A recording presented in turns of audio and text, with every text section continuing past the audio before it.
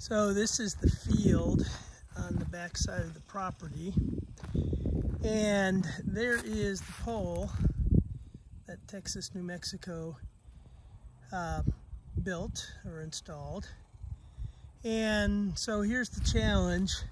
They had to build a road in, and what's happened is that this grassy area that we used to have, so all this was bushes, shrubs, and grass, was excavated to build that road, and now it's just eroding away.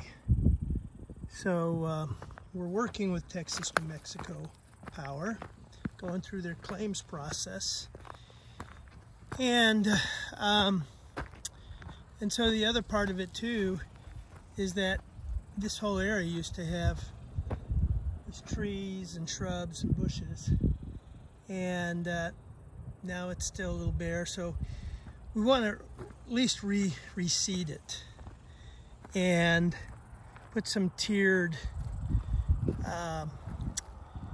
levels here to hold back the erosion. So we're just waiting to hear, and hopefully we can restore it a little bit so that some of this will grow back again, and I'm looking forward to hearing back.